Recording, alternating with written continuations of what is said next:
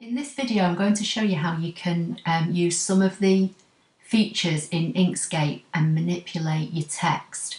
I've done a previous video called Inkscape Text on Path, which I showed you how to put text onto a wavy line or around a circle, but I thought I'd just do a quick video using another option. So first of all I'm just going to type some text. So I'm going to come over here and choose the text icon, and I'm going to come up here and I'm going to try impact and select that, and then I'm going to click on the page and I'm just going to type a word. So we'll just type Valentine and then click the select icon to select the word. You don't have to do this, I'll just make it a bit bigger so you can see it.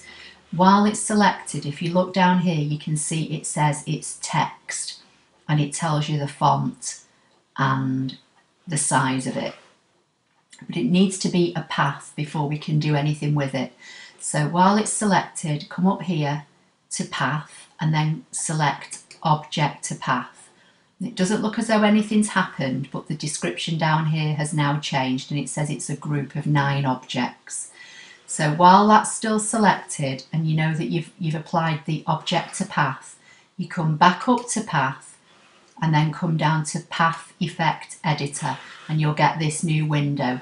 Now the word has to be selected for this to work. So the first thing I'm going to do, I'm going to click on this down arrow and I'm going to choose bend. And then once I've got bend in there, I'm going to click add, and this will bring up the effects box here. And then what you need to do is click on this black icon that's got like the nodes on it. It says bend path. So you left click once on that, and then what happens is your word has now changed to having dotted lines all around it, and there's one horizontal line running right through the middle, and you can see that the cursor's changed. If you grab this line, so left click and drag it up, you'll see that your words start to bend because they've gone on to the path that we've applied here.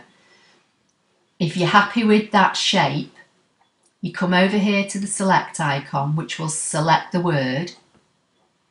Then you have to come back up here and you have to do path, object to path. Then you have to go to object, ungroup, and then you'll see that they've all been ungrouped because there's little boxes around every letter. And then you go path, union, and then that makes that a word that will stay on that arc, and you'll be able to save this file and open it in Canvas. And if you look down here, you can see that it's a path. So that's one. So we'll just go back to the text and click on the page, and I'll keep with the same font and I'll type the same word. Come over here to select it. I'll just make it bigger again so you can see it. You don't have to do this, it's just that I'm on a smaller font at the moment than I normally use. So while it's selected, you go path, object to path, and then this time I'm going to come over here and I'm going to choose envelope defamation, and then again I'm going to click on the add, and then this time you get more options. You can play around with these and see what happens, but basically to do what I'm going to show you, you need the top 2 boxes ticked, and then you'll see you've got top bend, right bend, bottom bend and left bend. So this time I'm going to click top bend. Now the difference with this one is this one has now put a horizontal line across the top of the word, whereas on this one, when we applied the bend, you had a line running through the middle. So we're going to left click again and pull this one up. And if you look at the difference this time, this one bent from within the middle and this one is bending from the top. So you can see that the shape is slightly different. And then I'm going to choose bottom bend. Again, you don't click on the word, you click on the little icon in the square, the like node pointing icon with the blue nodes. So you click on that, then the line has dropped to the bottom, and then you left click and you drag it down. And it can be a little bit slow, so you just have to let the software catch you up and let go. And then you come over here to select it, so you've got your word selected, and you can now see it's been bent at the bottom and bent at the top. You go path, object to path, object, ungroup, path, union. And that's another word now that will save like that in Canvas. So what if we want to take it a step further? We'll deselect that by clicking anywhere on the page, select the text. I'm going to come up here and I'm going to choose a different font. I'm going to choose Stenciller.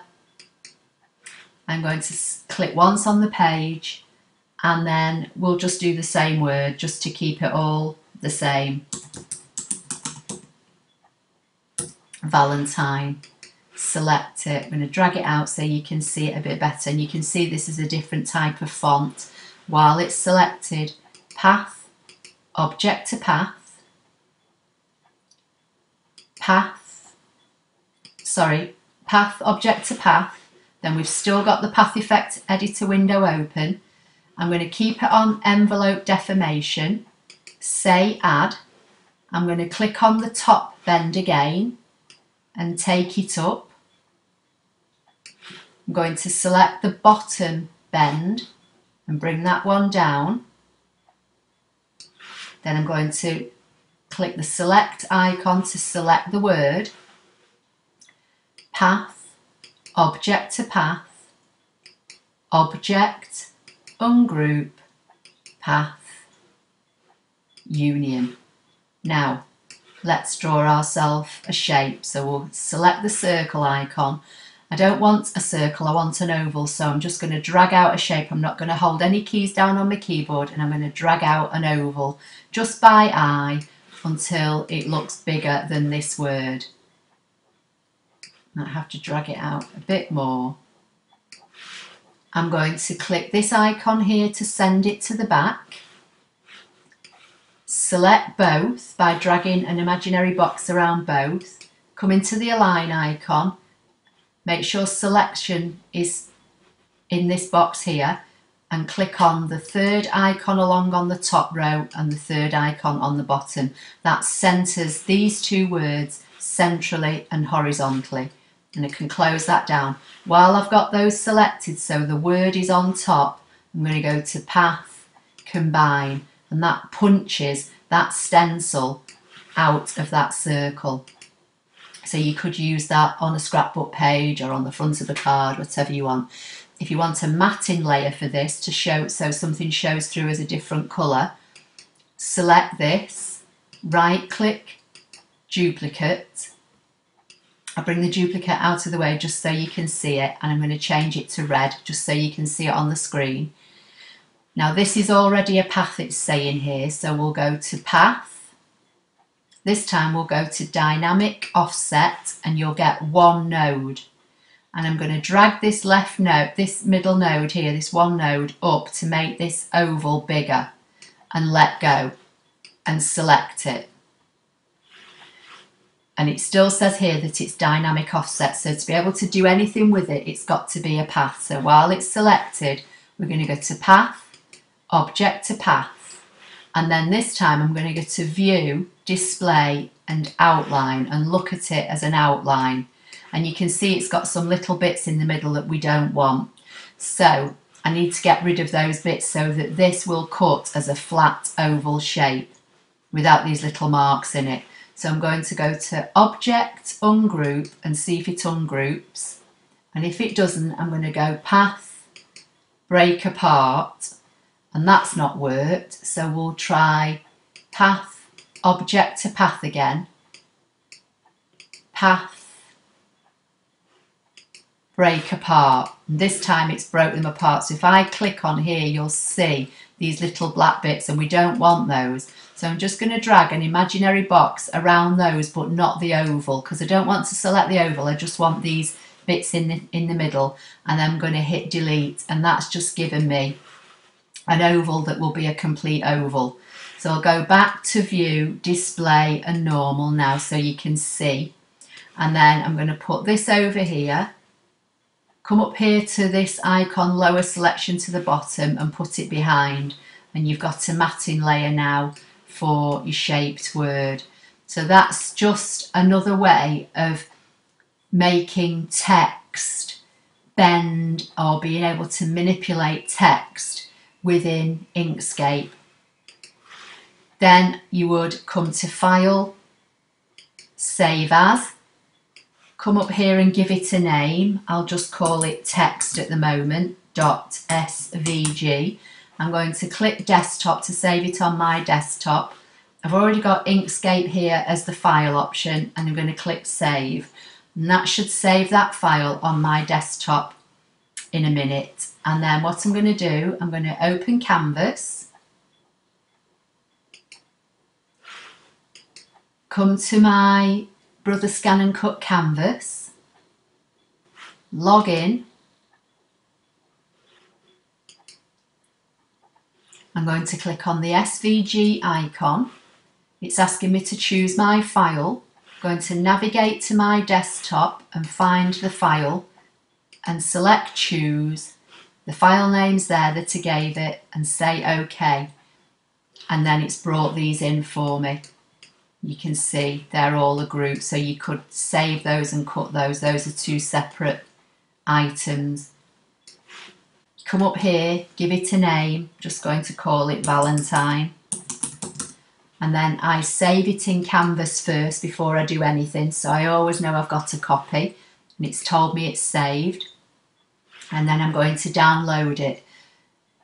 And then you could cut it. I'm not going to cut this, I'm just going to show you the process. So you click on the blue download button and then you'll get this window here that tells you what you need to do to save this project. So it's telling you that you right click on the following file name, which is there. That's the file name I gave it in Canvas. So you right click. Now I use a Mac, so I have download link file as. You might have here something like save target as, but whichever one it is, you choose it for your operating system. So I would click on this, download link file as, and then it asks me where I want to save it. I've not got a USB stick in my machine, so again I'm going to choose desktop and I'm going to click save. And then I close this. And I can close this, and I can close this, and then on my desktop there's the Valentine FCM and there's the Inkscape SVG. I would just put my USB stick into my machine now and drag it onto it ready for cutting. Okay, I've plugged a USB stick into my machine and it's showing up here. So on my computer, and I think this would be the same if you're using Windows, I would double click, a left double click on that folder to open it up. And then I've made folders with inside my USB stick. You don't have to do this, but I just prefer them to be a bit more organised. So I think I've got one called text somewhere. I've got one called words there. So I would again double click on that to open that up, and then I would just grab my Valentine ScanNCut file, which is the FCM, and drag it into there. And that just has gone in that folder. And then if you want to know how to create folders, once you've got your USB stick open like this, you would right click with your mouse in a blank space within this USB, because all this white space is like your USB stick, if you like, and then all these folders are obviously on there. New folder, and then it's here, and then I would just give it a name, so I'll just call this test. And then, you know, you would double click on that and drag your things into it.